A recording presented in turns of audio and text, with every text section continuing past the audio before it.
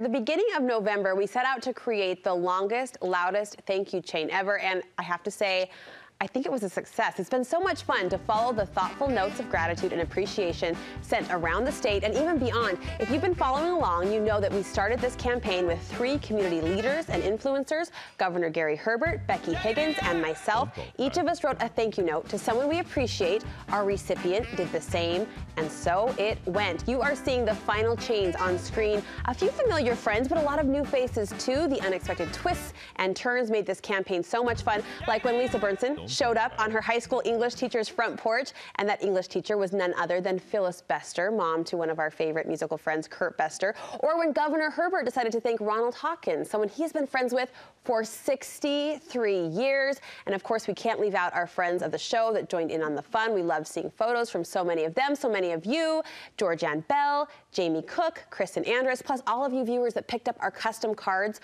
from their local print shops. We are told most print shops ran out of all of those cards as you kind of dipped into that gratitude station stash and wrote a note of your own. So we are truly grateful to be surrounded by so many incredible people and for the chance that we have had as a staff to dig a little deeper and really focus on gratitude this month. Personally, I've seen more than the usual number of thank you cards come through my mailbox here at KSL Broadcast House, and for that I'm personally grateful as well. So gratitude all around.